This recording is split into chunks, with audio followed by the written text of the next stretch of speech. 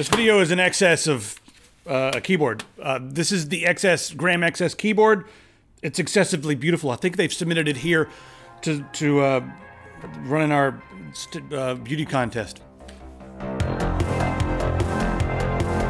It's extremely slim. These are chiclet keys on a gaming keyboard, and I can already hear a few of you feeling like that's the sound you make before you type in your house. I'll only have mechanical switches on my keyboard. These are mechanical chiclet switches. And this video is going to sound a lot like an advertisement because I really like this keyboard. And when I really am excited about something, it sounds like I like it. How about that? So these are red switches. They also come in blue. Now the red are linear, and the thing that's nice about red switches on this, red switches on like a full-sized like Cherry MX or Cherry MX clone switch, the travel distance is a little farther, and they don't bottom out as quickly as they do with these. So the actuation distance on this is 1.1 millimeter, give or take 0.4 millimeters. That's a little better than you get on the regular Cherry, and it bottoms out quicker as well. It requires about the same amount of force, 45 grams of force. The blue requires 40 grams of force, so a little bit less there. And the thing that's neat about this is it bottoms out quickly, so it feels more like a clicky switch, or it feels like it has a better tactile feedback, even though it doesn't. These are linear because they're red. I mean, the blue obviously has the click in the middle, but I actually like the red a lot in these for typing, because with chiclet keys they bottom out quickly, and it feels better than typing on a regular red keyboard to me. Now, above and beyond that, you can still hover your hand on top of the keys, and you can still double tap very, very rapidly because they're linear switches. You're not going to have to return all the way back up to the top. You can kind of rest your fingers and mush around and just kind of, I don't know, feel your way through the game, I guess it is. So they're pretty good for gaming. They're not as comfortable to type on, in my opinion, as a full-size keyboard with like blue switches or even brown switches.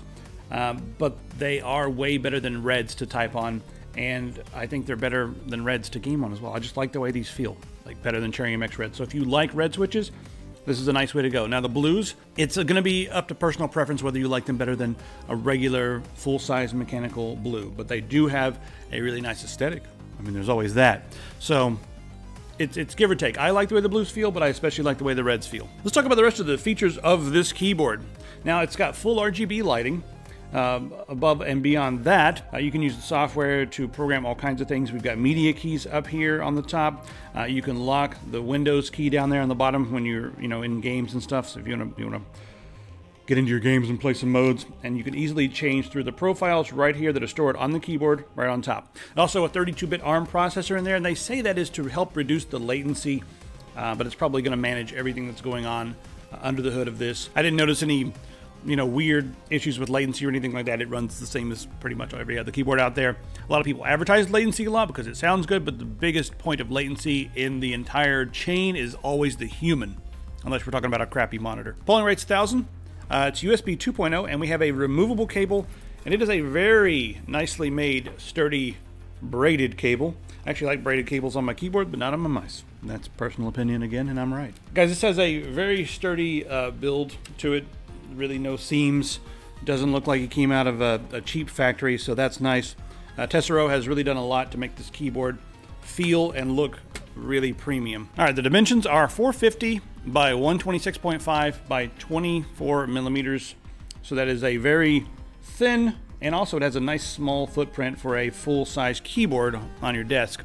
It weighs 800 grams with the cable, that is. So if you want to carry it around in your backpack, you'll know what you're lugging around with you.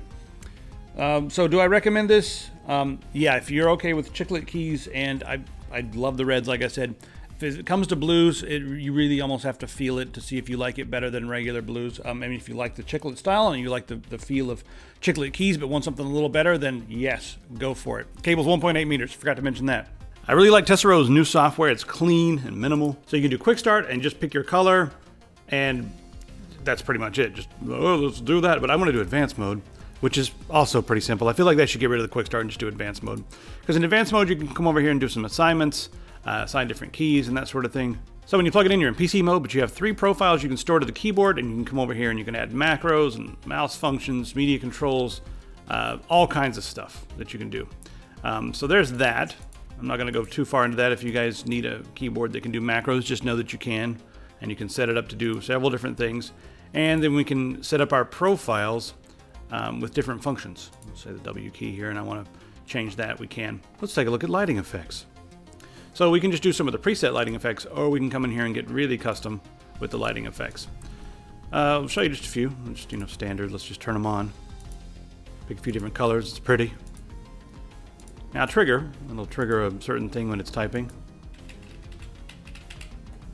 It's really cool that you get real-time feedback in the software as well while you're pressing stuff. The trigger. What is firework? Let's just see what a couple of these are. Go ahead and hit it with firework. Oh, isn't that festive? There's breathing. There we go. We can pick our different colors. You can pick a couple different colors there. We can do random, whatever. Star shining. Let's make it, that's a little bit too much. Just gonna be purple. And color 2 will be purple and pink. Purple and blue. Just nice. Cycling, what's this? Ripple. Get that ripple going. Go ahead and hit a bunch. Get some random colors in there. Look at this monstrosity with them random colors. Cool. Here's wave.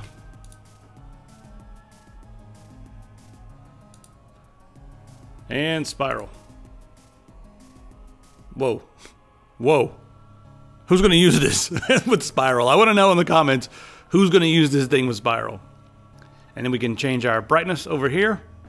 Come back and adjust it. It's just simple and clean software without a lot of nonsense, and I like that. Okay, I gotta change it back to standard before I go crazy. Stop the graphics! And now that we're back, we're about to run out of stuff on the memory card. It's about full. I'm just gonna talk until it dies. No, I'm not. Grab one of our shirts! I haven't made fun of the NSA enough lately.